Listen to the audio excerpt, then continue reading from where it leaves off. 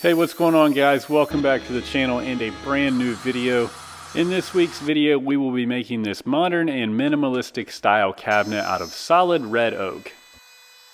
So I'll walk you through the process, show you what I did. We'll make plenty of mistakes and fix those mistakes along the way. But anyway, this video will showcase how I built this cabinet. If you're interested in this cabinet, check out the description for the dimensions as well as the tools I used. And with all that said, let's go ahead and get started.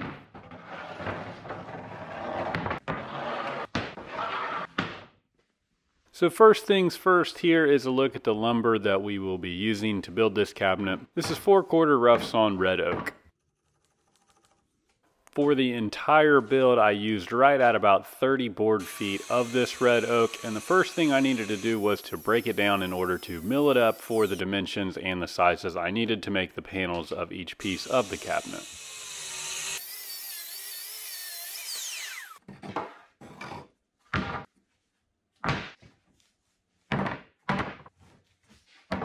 Typically the milling process will begin on the joiner, but we had two problems with these boards. The first being that they were wider than the bed of my joiner, so I needed to rip them down the middle.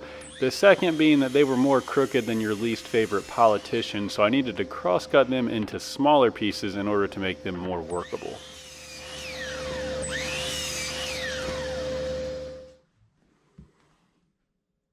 So here's a quick look at what those boards look like after they're broken down, and I'm keeping everything maybe an inch or two longer than I actually need it, because once I have these panels put together, I'll go back and then cut them to the final length.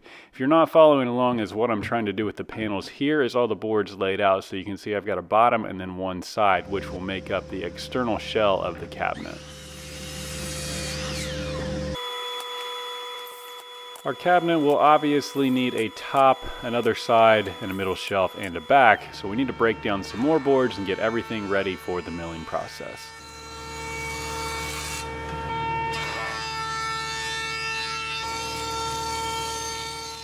We will mill all these boards up on three sides using the joiner and the planer, and once I had all the boards milled up, here's a quick look. So we have one side on the left, another side at the top, the bottom, and then that middle shelf. There will also be a back panel, but we'll worry about that a little later in the video.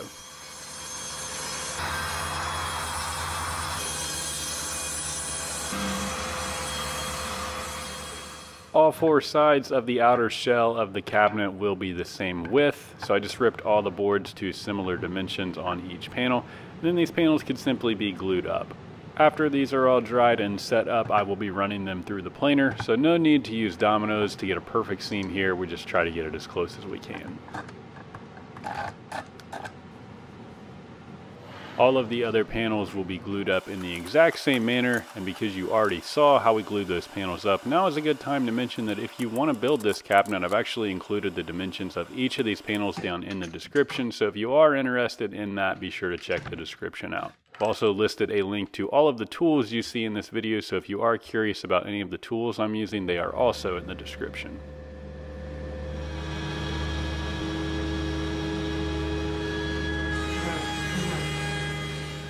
As stated earlier, each of those panels will next be run through the planer to smooth out any of those uneven glue up surfaces, as well as ensure that all of the panels are a consistent thickness.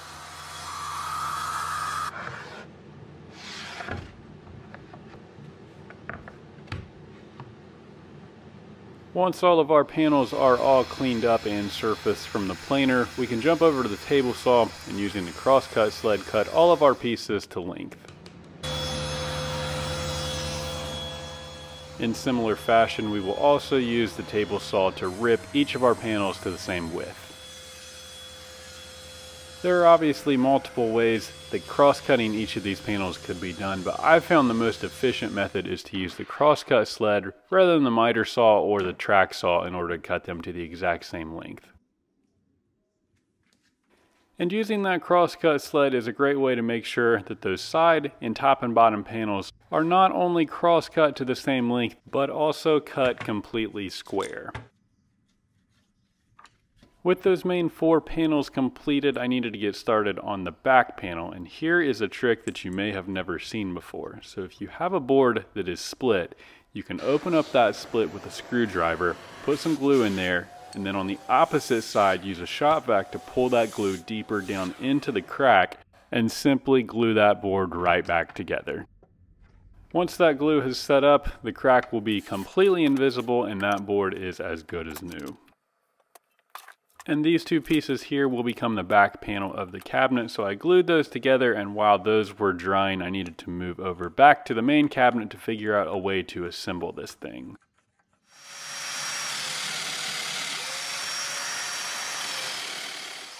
So I had a major internal debate with myself for the longest time on how to join these corners, whether I wanted to do a mitered corner or even try a waterfall with a continuous grain of each of the panels. But in the end, I just decided a regular butt joint connected with dominoes would look the best. Normally, I don't care much for the look of long grain up against end grain, but I'm trying to keep this cabinet as natural as possible, and I think that it actually ended up working pretty well with this look.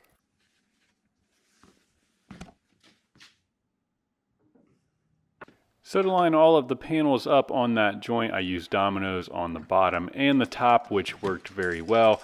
And then once I had all those dominoes in with a dry fit, it was back to working on that back panel. So the glue is dry at this point, and we are going to use the planer to cheat one more time and smooth all those panels out. But because this panel is so much wider, which will run the full height of the cabinet, I'll have to glue this together one more time. So this was the important seam. Because I couldn't run this through the planer, I really needed to take my time here and make sure that that panel glue up did in fact turn out completely flat. So this panel, where it will set in the back side of the cabinet, does cause some problems, that being with wood movement, which is caused by the grain running the opposite direction of the first 4 panels of the shell of the cabinet. And while those 4 pieces of the shell of the cabinet will be glued together, if we do glue that back panel in place, we are essentially just asking for this thing to crack and come apart over time. So instead, this back panel will be a floating panel, which will allow it to expand and contract freely, preventing any cracking or self-destruction of this cabinet over time. To keep that back panel in place, we first cut dados the width of the thickness of that panel on the side pieces, and then we are going to cut a stop dado on the top and the bottom piece, which is what I'm trying to set up here. So we approximate a few marks, crank the blade down, and then put the panel in place on those marks, crank the blade up, and then very slowly cut the dado out in the inside of the panel, but stopping short before we get to the complete end of the panel. Flip the panel over and we can see my target mark, which the dado blade came pretty close to. I was a little bit off on one side, but that is no problem because we can cut that out with the spiral bit on the palm router.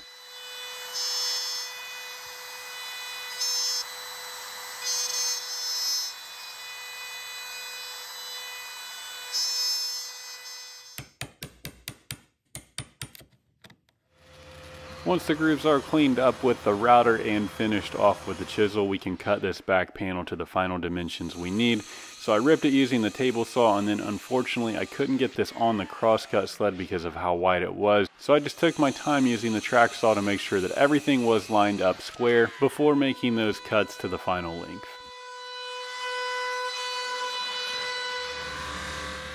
My panel was actually a tiny bit too thick, so I put a chamfered edge on the end with the router to hopefully draw it into that slot, but it was still too thick, so I just ran it quickly through the drum sander to take a tiny bit of thickness off.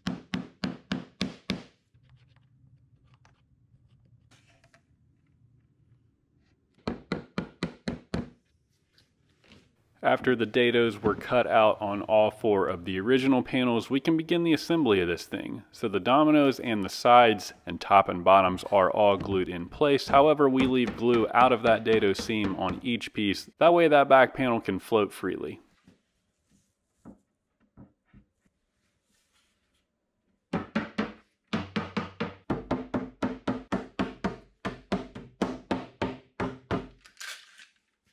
Once all the pieces of the cabinet are put together, we can throw some clamps on the outside, and just like that, in no time we have a shell of this cabinet.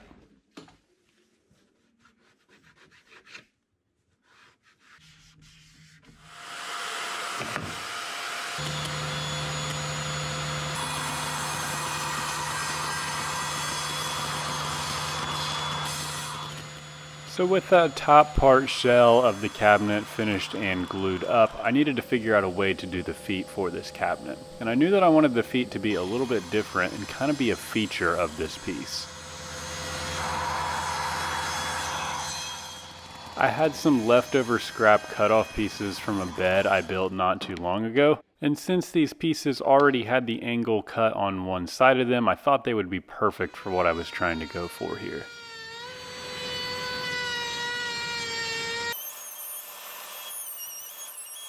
So I found a piece that would work as the apron between the feet, and using a cove bit and my palm router I detailed the edges on that.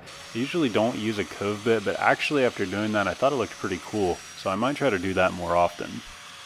Anyway, the easiest way to attach those feet to the apron was just to use dominoes, and the feet will bear almost all of the weight of the cabinet, so no need to go too crazy with attaching those together. And then before I assembled everything, I used an 1/8 inch roundover bit, once again in the palm router, just to clean up all of those edges and get rid of any of the sharp corners.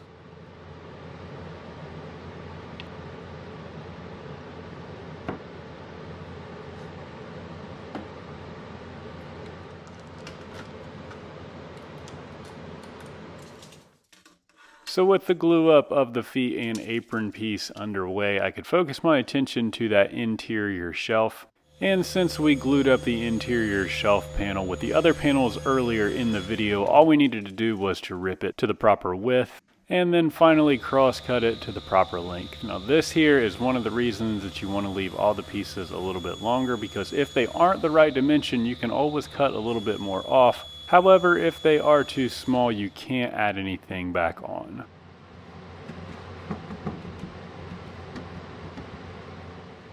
So we can pop that shelf in place, but the problem is we need to figure out a way to keep that shelf in place. Now, if I was doing this from scratch, starting over, I would probably put a dado on the side pieces, but because I am winging this design, I failed to plan ahead and put that dado groove in the side. So what I did instead was cut domino slots in the back panel. Then I could mark where those slots were on the shelf itself, cut the domino there as well, and then hope that everything would line up and that shelf would pop in place and be able to be held in the back at least by those dominoes.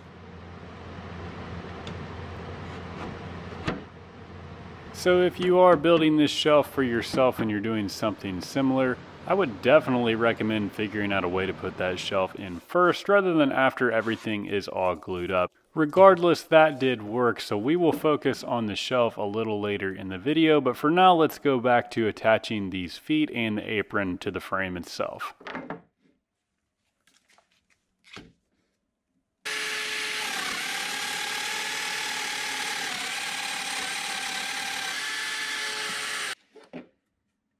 So as we've seen in the video so far, this cabinet is obviously made out of solid wood panels, those being red oak.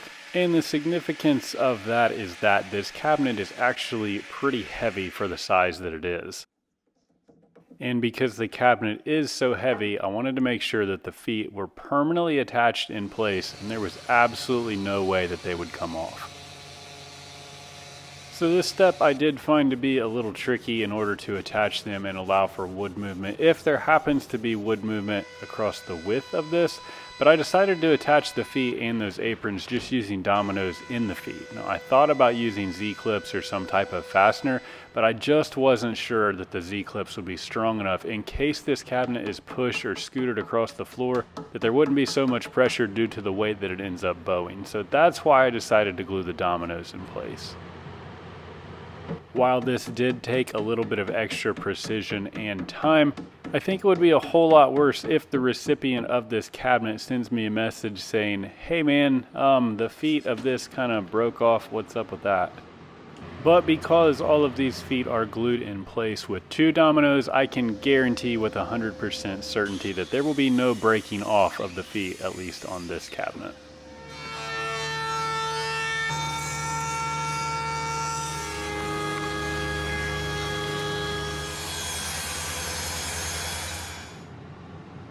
Anyway, at this point, our cabinet shell is done. Our feet and aprons are glued in place. The only thing we need to do is make some doors for this. So I first had to mill up some more lumber, which is done the exact same way as all of those previous panels in the video.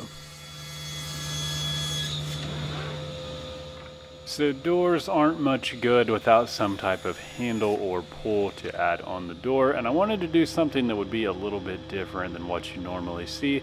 So I grabbed a 1-inch oak dowel rod, cross-cut it to length, and I wasn't sure if this would work on the planer, but I was able to feed it through the planer just to take off a little bit on one side.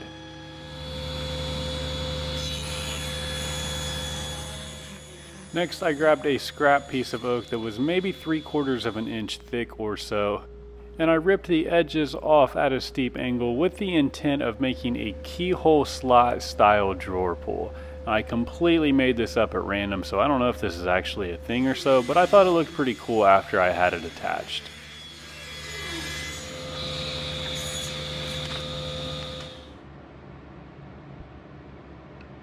I will admit that if I was redoing this cabinet, I'm not sure that I would put these on there again. While I do think they are cool how they turned out and I think they complement the cabinet, I might try to figure out how to actually cut some type of drawer pull within the door itself rather than adding something onto the door.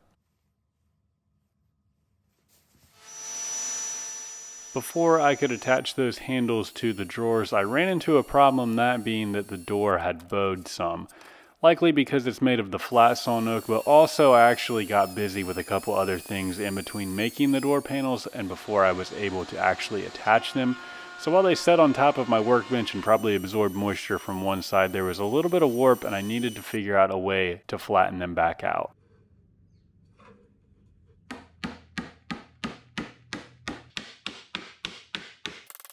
That way of flattening the door panels back out is done by cutting a dovetail groove inside of each of the panels across the grain, then taking a different oak board and cutting a dovetail tongue, pounding that tongue down into the groove, essentially forcing that panel to lay flat. This is actually the same kind of thing that's done with a C-channel on a bigger tabletop, but because these door panels were thinner, I wasn't able to fit a C-channel down in there.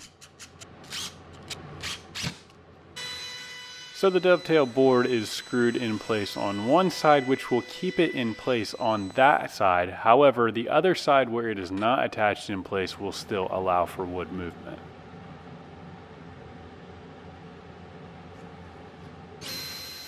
After those dovetail pieces were put in place, we could move on to the handles. And I decided to put the handles on just using screws. That way there wouldn't be any accidental squeeze out that I missed from the glue, which would show through on the finish later on.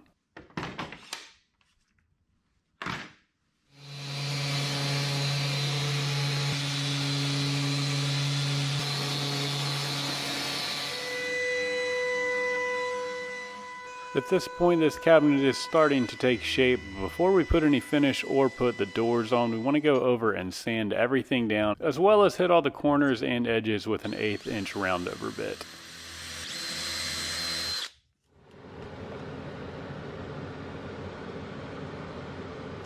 I wanted the doors of this cabinet to set inside of the cabinet rather than an overlay on the front.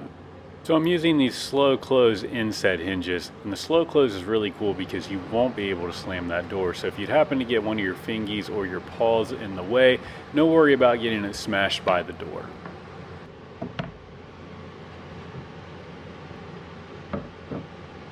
Now honestly, I'm not sure about what the easiest way to go about putting these doors on was, but what I did was put the cabinet on its side, and I used a couple dominoes to space everything out. And once I had it lined up, they can just be screwed into place. And I found it helpful to first drill a starter hole before putting those screws in place.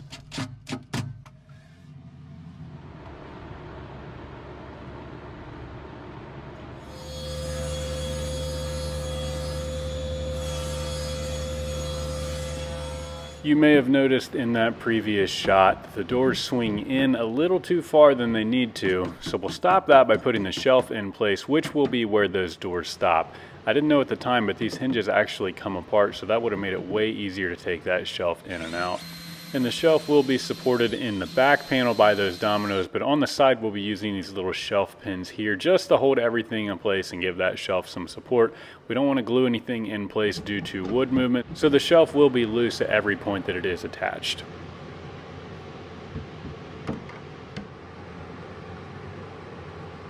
So with both doors on, we get a first look at the cabinet, and I really liked how it looked, except that I hated how big the gap was in the middle. Now the hinges are adjustable, so I could shorten the gap in the middle, but then there would be a big gap on the other side of the door.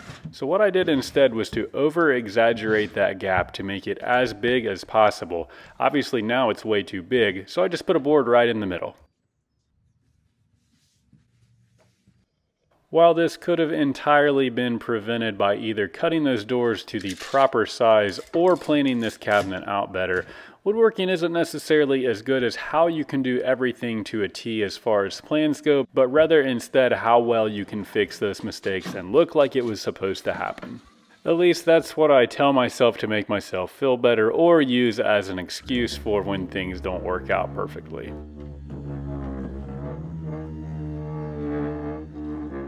For the finish, I am using Rubio Monocoat Natural. I wanted to keep the collar of the finished cabinet as close to the original wood collar as possible, and I think this natural stain did a great job of that. If you're not familiar with Rubio, it is probably the easiest finish to use of all time. You just wipe it or buff it on into every spot, and then you'll go back shortly thereafter and wipe everything off.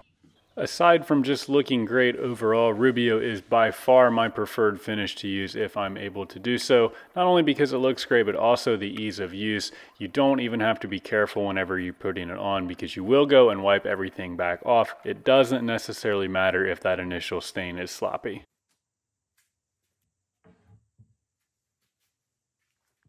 Normally this is the point in the video where I say everything came together really well and show some pictures. However, whenever I was putting the finish on, I had the doors off of this cabinet. And of course, at that point, I made the very unfortunate mistake of accidentally dropping one of the doors, which happened to bust both of the outside corners. And while I really liked the look before I put these brass corner connectors on, these were a very easy and quick fix for that busted corner. And I think that these made the cabinet look even better. The only other very last thing that I thought I would need to do was to put some of these bumper stickers on the shelf. That way when the doors shut, even though they were slow closed, there would be a nice soft cushion for them to hit whenever they shut. Then of course when the cabinet would otherwise be finished, I just got to looking at it and I thought something just didn't look right. I originally left these side apron pieces off due to wood movement, but without these I thought the cabinet looked incomplete. So I milled these up out of some scrap cross-cut pieces and then just glued them into place with dominoes. So we clamped those new apron pieces in place and that would finish this build up. So here are a few pictures of this thing once it's finished up. Let me know what you think of the end result down in the comments, but personally I absolutely love how this cabinet turned out. I think the solid oak panels gave this thing an awesome look and I really like how it came together as a minimalistic and modern style build. So hopefully you enjoyed the video and found the content useful. As always, thank you for watching. Drop a comment down below and let me know what you think of this cabinet or what you would have done differently. Of course, stay tuned for more and I will see you in the next video.